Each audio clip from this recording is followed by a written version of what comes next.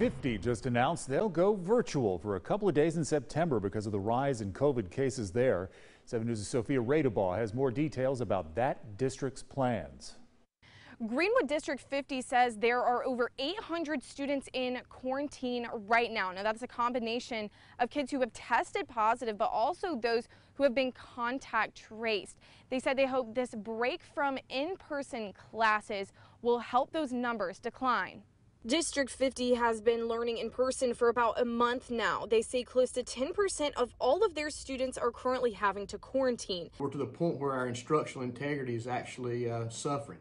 That's why the district superintendent, Dr. Steve Glenn, announced they'll be learning online for a couple days in September. On Friday, September the 3rd, and Tuesday, September the 7th, we will have a virtual day. But they say the fact that cases are rising within the school district, I wouldn't say the numbers are surprising. Isn't a shock based on the data they're seeing throughout Greenwood County. If you look at our numbers right now, we're getting close to where we were around last year. They say going online for a couple days will give them a break from close contact inside school buildings, and they hope to come back on the 8th healthy. And it's been our rule from the very beginning to make sure that we, first of all, we're safe in our schools, and second of all, that we're able to deliver the instructional integrity that our children need in order to be able to learn. The district says if numbers get worse, they'll have discussions on what their next moves are. Just keep reviewing the numbers. If we do need to make some other adjustments, obviously we'll inform our students, teachers, and staff, as well as our community. But I think right now this is probably the best decision.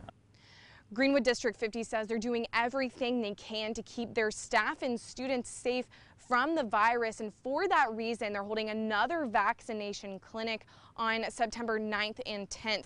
The one on the 9th is going to be at Greenwood High School and the 10th at Emerald High School. In Greenwood, Sophia Radabaugh, 7 News. And next on 7 News, some upstate school districts